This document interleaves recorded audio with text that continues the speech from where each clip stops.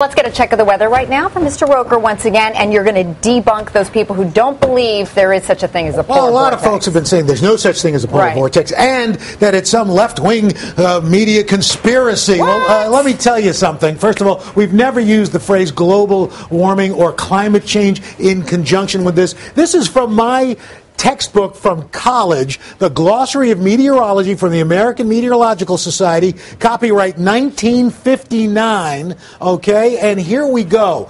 Take a look right here, okay? Polar vortex. There it is. The large-scale cyclonic circulation in the middle and upper troposphere, specifically two centers, one near Baffin Island, another over northeastern Siberia. Okay? So for all the doubters out there, stuff it! Yeah.